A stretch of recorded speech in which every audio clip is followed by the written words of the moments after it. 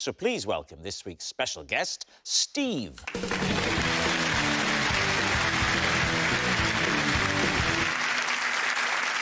So, Alice, what is Steve to you?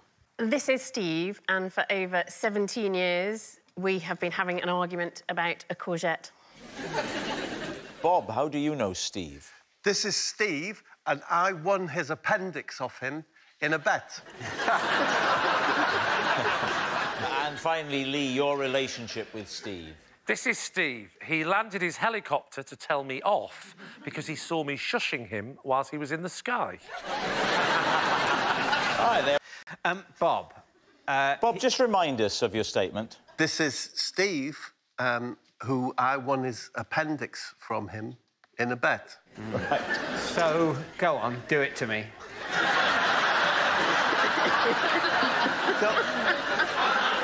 I'm not willing to give you any information unless you ask for it. You're making me ask. You're making me come to you cap in hand. Yes. And going, fill this with your nonsense. Fill this with whatever corrupted balderdash comes out of you, and then I will put it on my head. I'll set fire to it. No.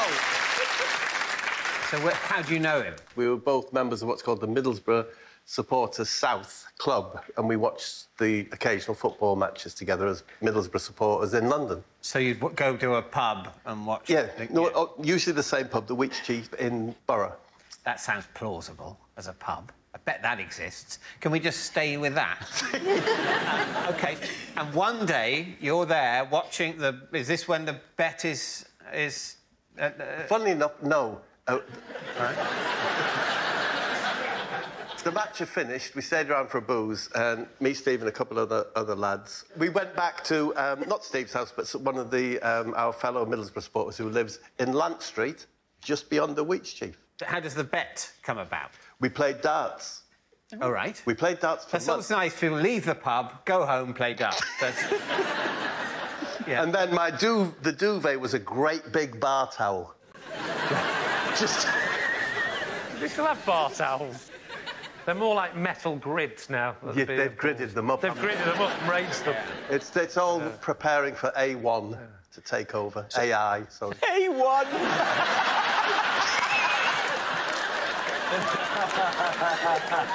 Did you think that film with Will Smith was called A1? So, Bob, I have had my appendix removed. Me too. And the only reason I knew I needed it removed is because suddenly, in a fit of pain, it started to proper bubble up. So how can Steve now bet his appendix unless it's the day that it starts throbbing? He had it out as a child, and it was in a jar with a little red top. And they come out red, but over the years, it had turned yellow. And I thought that was a very nice transition, colour-wise. Red to yellow. And when it finally goes green, you're allowed to go, aren't you? How does the bet come about? The bet comes about because I won, and I think it was quite a lot of money, 50 quid or whatever. Steve wanted a final game. Yeah. I didn't want a game, so I demanded, if I win, I take your appendix. Right. It's on the shelf with some wisdom teeth. But why is his appendix there? Ask Steve. As you well know, I'm not allowed to ask Steve. No, but you're not in Steve's flat, are you?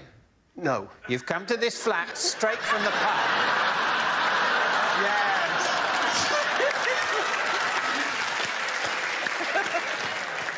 No, I realised...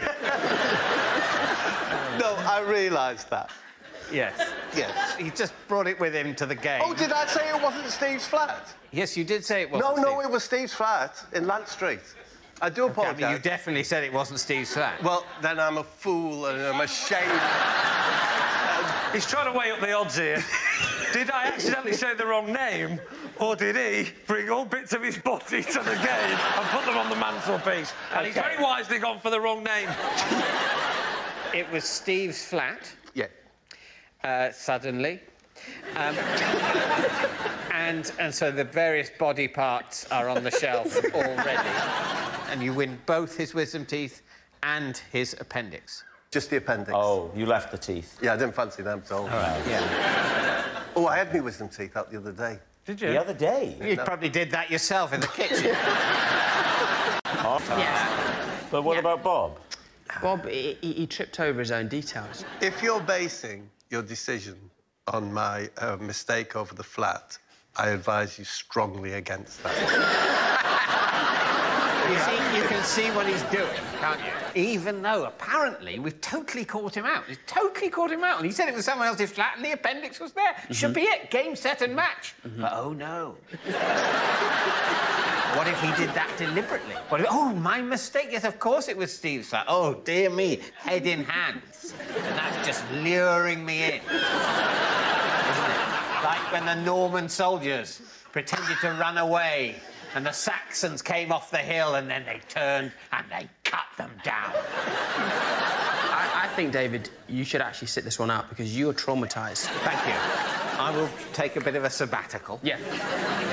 We've ruled out Lee. Now you two decide between the other two. I like the way you did that. It's completely up to you two, but not Lee. It's not Lee.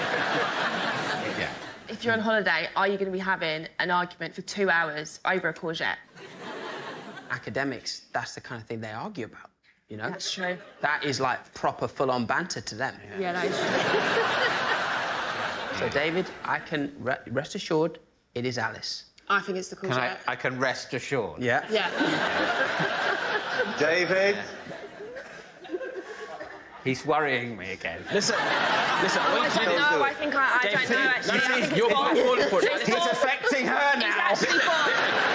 It's you, Bob. It's Bob. OK, it's time to decide. Well, I mean... OK. I think this could break him. I do think Steve looks like someone who could have a 17-year row about the genetic makeup of a vegetable. So you're going to say it's Alice, That's then, what yes? I'm going to say. Yeah, we're going with that. That's what we're going with. Steve, would you please reveal your true identity? I'm Steve, and Alice and I have been arguing about courgettes for 17 years.